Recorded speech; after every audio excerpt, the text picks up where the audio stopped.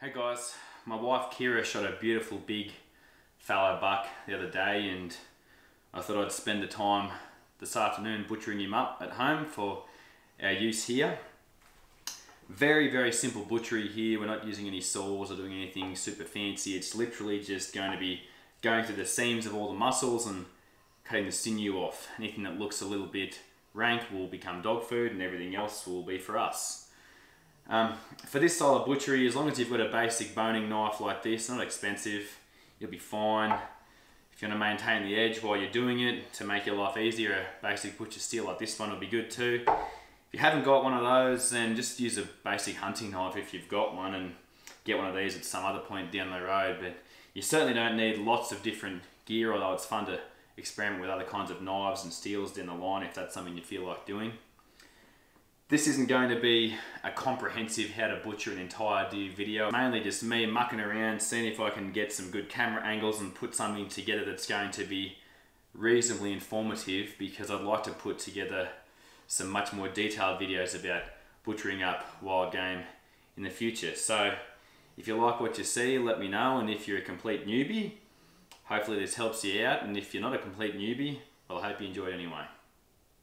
What we've got here is the entire backstrap section of that big fallow buck. I'm going to say the entire section, I mean all the way from where the pelvis sits, so this would be his back end, through up to the short rib area, the rib cage area, and all the way into the chuck and the neck area. Quite literally, this is at the base of his skull.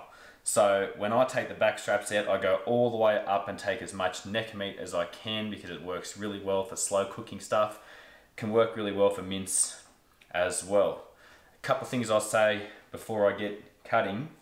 You'll see some of this darker coloration on here. That's because the meat has dried out a little bit, because I've got it in breathable game bags in my fridge outside. If you use breathable game bags, you're always going to get a bit of rind on there. It's okay, it protects the meat, just trim it off, it'll be fine. It's much better than leaving it in a plastic bag and letting it sit in its own juices and get all funky. It's much worse. The second thing is, a lot of people will actually cut the backstrap off around here and leave behind all this, because this goes underneath where the shoulder muscle sits on the deer. So I like to have a deer on its side and take the back leg and the front leg off, and then I take the entire backstrap off in one piece. It doesn't look like much now, but essentially what you want to do is find the seam where the neck piece hits the front of the back strap, and do your best to just pull that off. You can see right there, the muscle will go underneath a lot of that neck meat.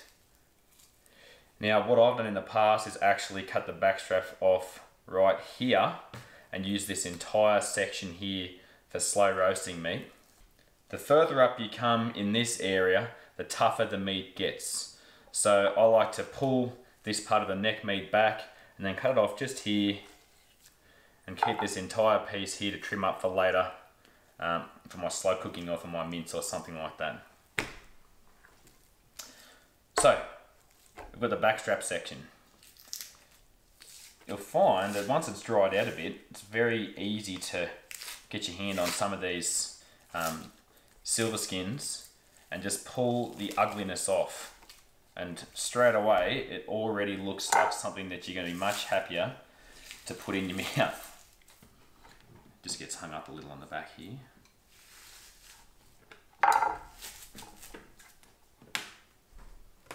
This main muscle goes all the way along here in this direction, and this piece here sits just over the top of it. On much younger animals, you can cut straight through all this silver skin and it won't be that chewy. Because this was a much older animal, I'm going to take all this silver skin off, and this piece here will likely get turned into stir-fry meat. You'll see up the front here where it goes into the neck, you can actually use your hands to separate that, and hopefully you can see that seam there. That seam here is the same silver skin as this. So there's no real easy way to get under there, besides just rip it in and seeing how you go. You will tear some stuff and just expose that whole piece of meat there.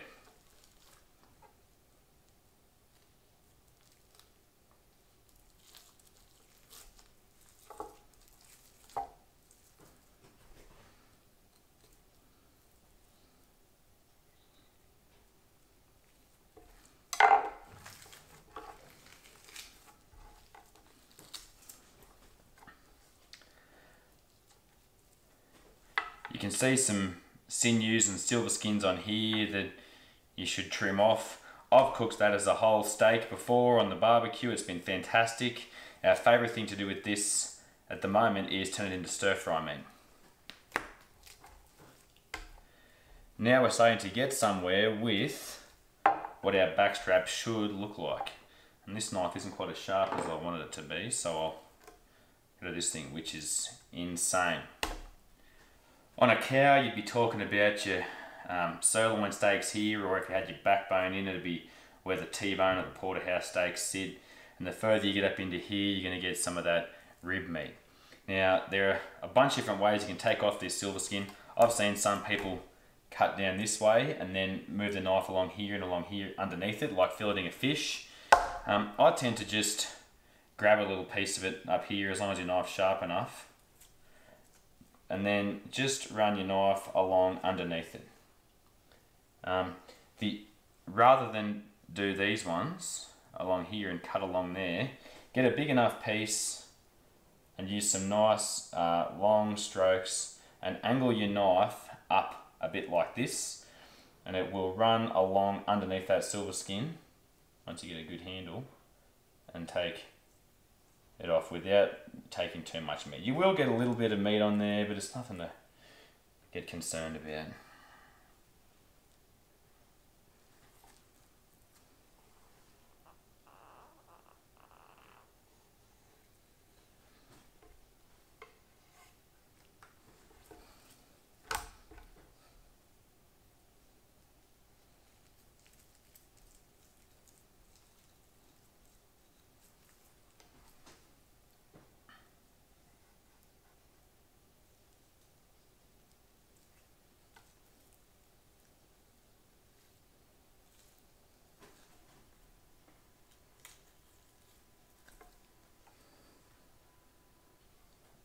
You can see just here, there's a little bit of muscle on top here where the rump muscle kind of comes over the top of the pelvis. So make sure you go underneath that piece of silver skin. Once again, if you leave a little bit of meat on the silver skin, it's not the end of the world. You can trim it off a few minutes later. Take your time with it. Now, a couple little bits on there like this, don't really have to stress too much about. But now we're looking at something which we can recognise as a nice backstrap that we want to put in our pan. I like to flip it over and just double check some of those bits that may have dried out in the fridge. And because a lot of knife cuts happen on here in the field when you're taking it off the spine and the ribs, some of those bits can get a bit untidy. So just come along and whittle away anything that doesn't look like you want to put it on your plate and eat it. Get rid of it.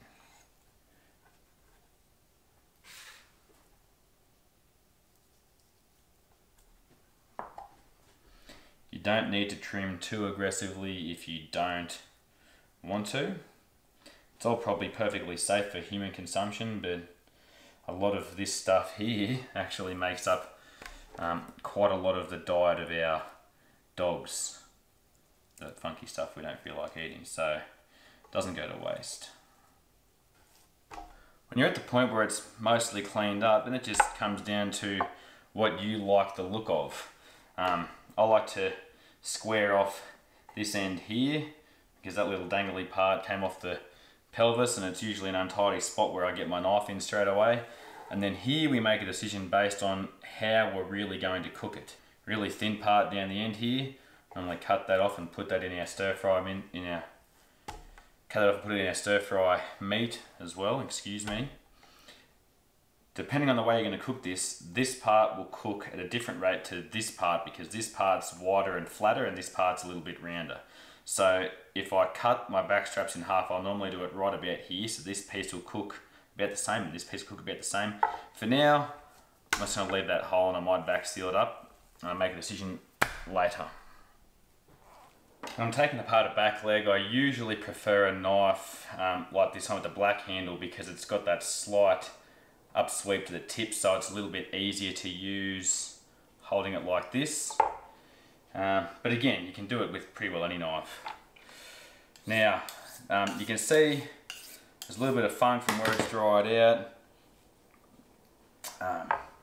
This part here, if you can imagine the animal's lying down and this is where its butt is, facing up this direction where its head is. This part here usually gets blood on it when you're taking it off the pelvis. So this is the inside of the deer's left leg.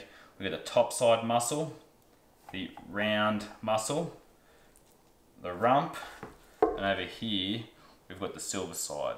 And there are a bunch of other little ones here and there that kind of all attached in there, and people in different parts of the world call them something different. Sometimes they call this the top round and the bottom round, and this one might be the sirloin tip. Either way, it's not really that important what you call them as long as you know how to take them apart. We did a reasonable job of taking these legs off in the field. There's a little bit of hair on it. Some people like to completely clean that off before they start to take them apart. I generally get my wife to that because I hate doing that. But I've also had good success taking the legs apart and cutting those bits off afterwards anyway, only because you tend to trim off so much of that messy stuff. That's where a lot of the hair is, and it'll come off with it. You can see some seams running through the legs. Essentially what we're going to do is follow these seams and take everything out in really big pieces, and then we'll trim them all off.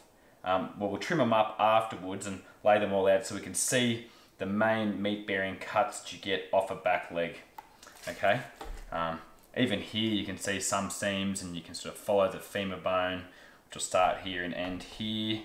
But I typically like to start on the outside of the leg because this is the easiest seam to see, which goes between our round muscle or our sirloin tip and our silver side or our bottom round or outside round. So just, if you haven't done this before, just take a few bits here with your knife, and you can see there it's opened up.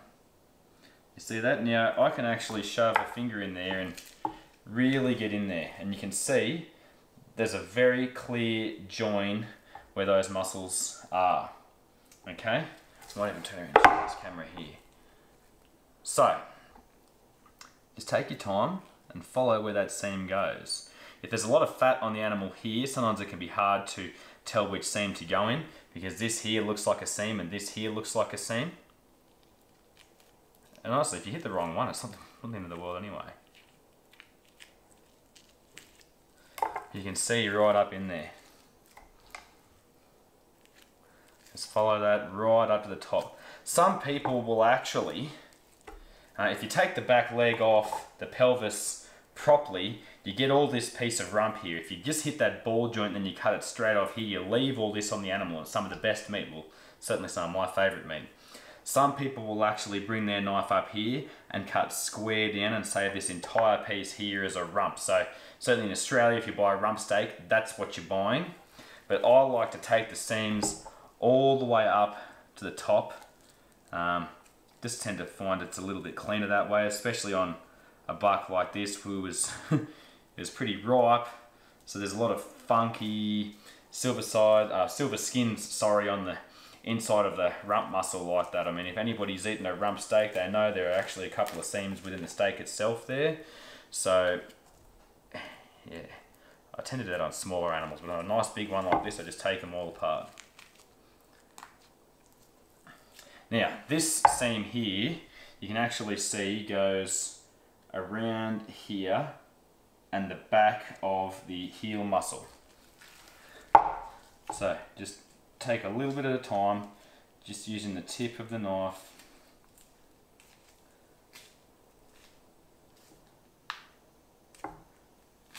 If you start cutting meat like this, you've gone too far, come up a bit more. And just follow that entire seam down. You can see it peeling away there.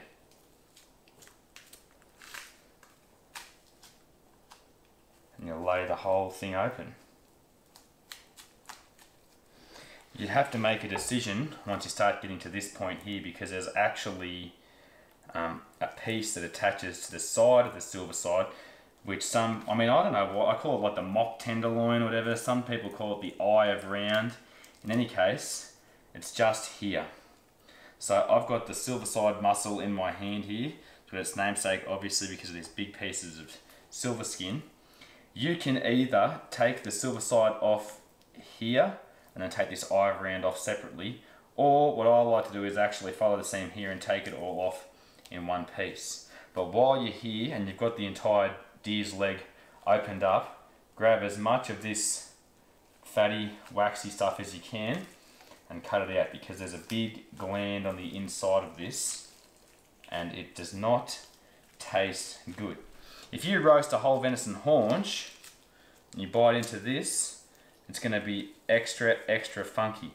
On a really young animal, doesn't matter, but on an old one like this, it does. You can actually see, if I cut that open there, where am I looking?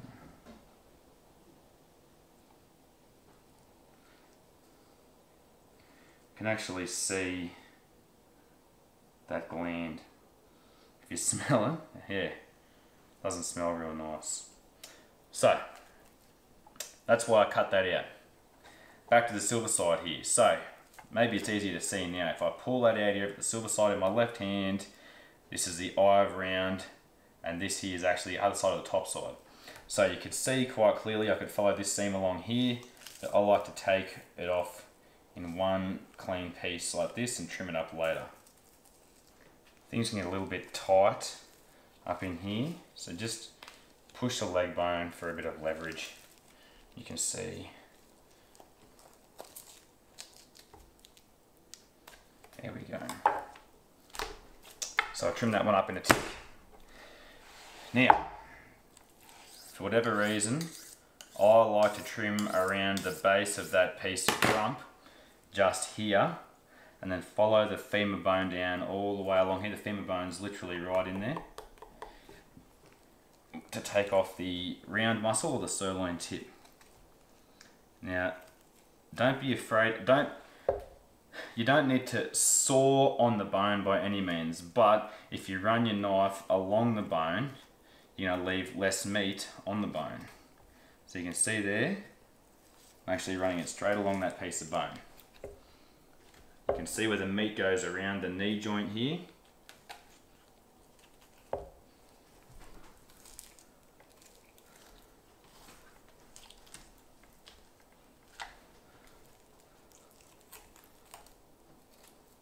So I'm just tracing around the bone now.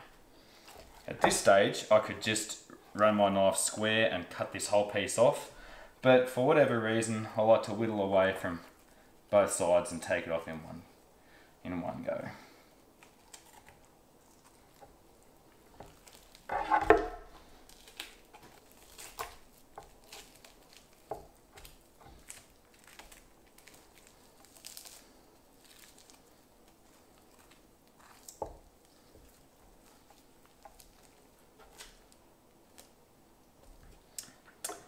Okay, rear leg muscles. We'll start with the silver side. So follow the seam between the silver side and the eye of round, or the mock tenderloin, or whatever you want to call it. You can see why they call it that. And just whittle away anything that looks a little bit gross to you. Leave it on if you don't mind, honestly. Like, it's not going to hurt you. It's just more for presentation than anything else in our house, because we feed a lot of people who aren't hunters.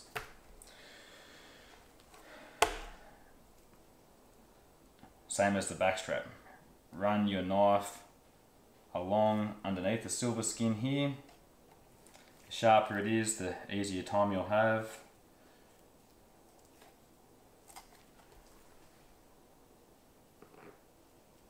No one wants to eat that. It's one of the toughest ligaments in the whole animal.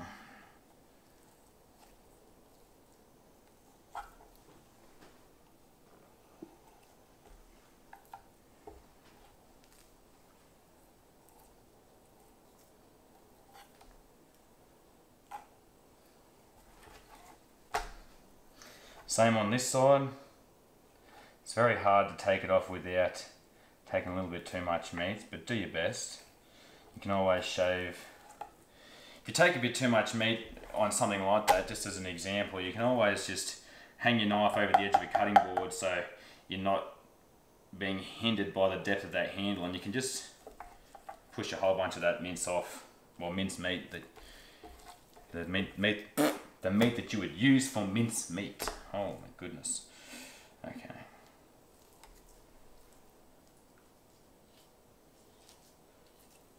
Depending on the time of year, you'll actually have a lot of fat on the outside of the back leg of a deer. Because this was fairly late in the rut, this dude didn't really have any fat on him. Yeah, you can see there's a little bit of fat build up here. But when you get to the nitty gritty of a muscle like this, it's all about just making it look like something you want to eat.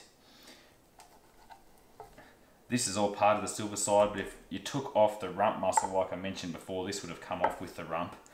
I find this a really good piece to cook by itself as a little chef's snack if you're having a barbecue.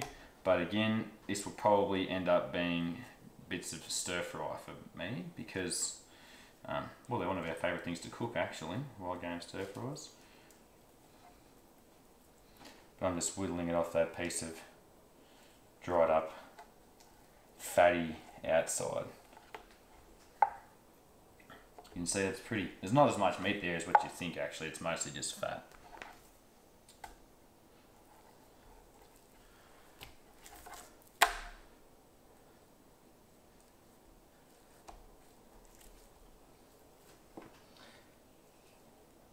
Silver side's a good one for jerky, it's got a really good grain in it, a good bit of tube.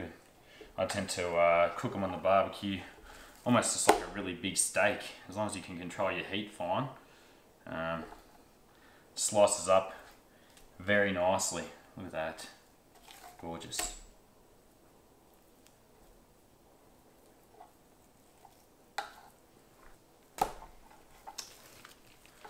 Okay. There are lots of seams you can find between the top side and the round. If you just feel your way through there, the most obvious one should reveal itself. You can see just here. Again, it looks super untidy right now. This is a favourite cut for people to roast. It's also a favourite cut to turn into jerky. A lot of people in Australia, certainly who make jerky, beef jerky, like to go and buy a whole piece of topside off a beef kettle. So, like I was saying before, I don't tend to worry too much about all the discoloration here because this is a muscle cap that runs along the top of the top side. So I just whittle away at one of the edges until I get to the point where I'm getting a pretty good handle on things, and you can actually just pull it off and it'll be very clean straight away.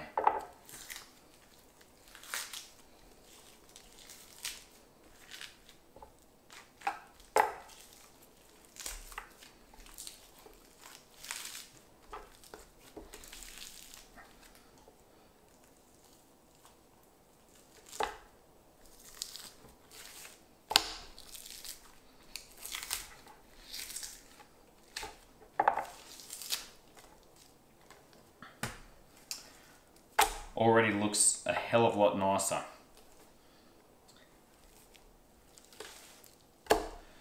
This little piece here can just get taken off for a bit of stir fry or mince. Same as this part here actually. A lot of people like to cut big steaks along here, which is great. I actually like to take this piece here off and just have the entire pure top side there by itself. This is another good piece to cook up as a little chef's treat if you're roasting up a lot of big bits for a barbecue or something. Do be mindful though, there's actually a bit of a vein that runs through there which is a little bit gross, so you might want to open it up and take out that piece. If I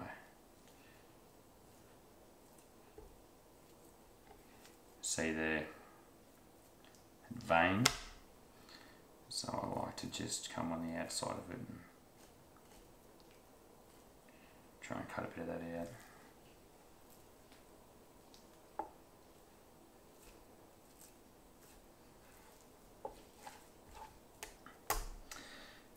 again, similar to the back strap, I like to square up the top side just so it cooks as close to evenly as possible, and where you took his back leg off in the field might be a little bit funky like what I have here, so I like to just come and trim away some of that, just so it looks like something I might want to give to a guest if they were sharp here.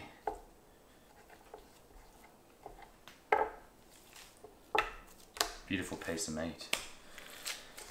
Get a little bit more complicated here because we've actually got more muscles looking at us than what we originally realised. This part underneath here, I believe, is called a tri-tip. It's another little cap that goes over the top of the round muscles. So you can come and follow a couple of seams just here.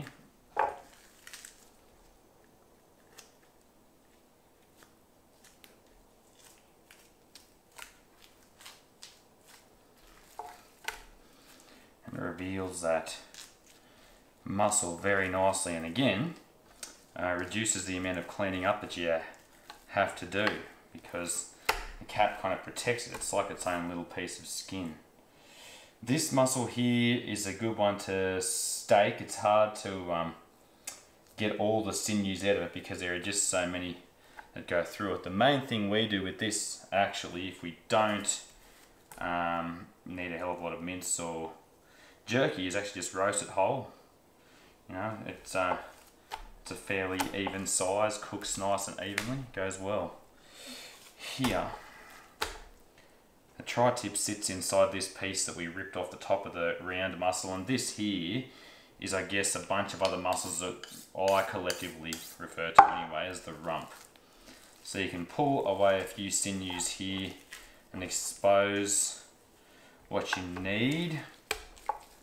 These rumps are just some of the best pieces of meat on the whole animal to cook. This one's obviously a little bit dried out. But again, a little bit of dried out skin to cut off is better than something sitting in its own juices and getting super funky. No different to any other dry aged meat that you buy in the supermarket.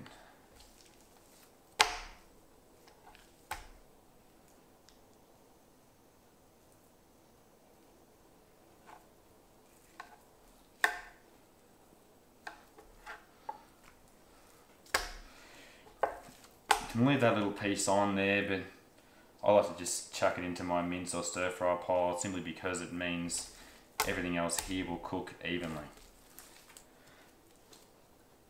Round, silver side, rump, top side, bunch of other funky bits for stir fry, and the shank meat. Fantastic meat.